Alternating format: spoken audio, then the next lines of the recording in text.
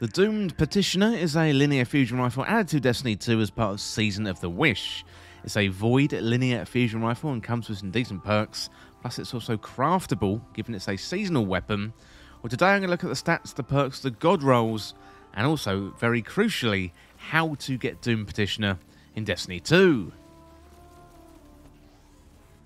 Okay, let's not waste any time at all. How to get Doomed Petitioner. So to get this one, you can get it from Season of the Wish activities, including Riven's Lair, and also by focusing Wish engrams at Riven, which can be accessed via the Helm. So Doomed Petitioner is also craftable once you get 5 red borders of the weapon and extract the deep sight, and you'll find the crafting station. And then you'll find the crafting station at the Enclave on Savathun's Throne World.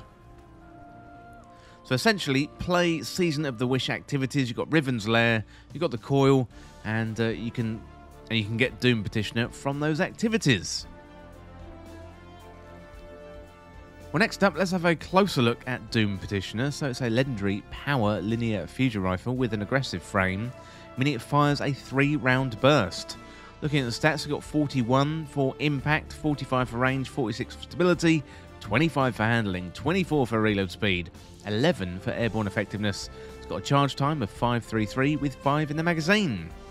The origin trait on this one is called Dragon's Vengeance. So when an ally dies or you reach critical health, the weapon's magazine refills and it gains bonus range, charge rate, and handling. Well, next up, let's have a look at the God Roll Guide. So for PvE, Arrowhead Break, Enhanced Battery, Reconstruction, and Precision Instrument would be good. And also you want to look out for a Charge Time Masterwork. That is always good on linear fusion rifles. So Arrowhead Break, greatly controls the recoil and increases the handling speed. Enhanced Battery increases magazine size. Reconstruction, the weapon slowly reloads itself over time up to double capacity.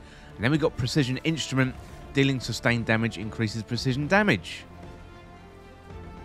For PvP, I reckon there's probably better options than a linear fusion rifle, so I would go for any other weapon in the heavy slot. Well, that is about it for the Doomed Petitioner God Roll Guide, and also how to get the Doomed Petitioner, and let me know down in the comments what you think about this weapon. It is one of those aggressive frame linear fusion rifles. Really popular weapon at the moment. It's a void one as well, so it's going to be really good for your void builds, but let me know in the comments what you think.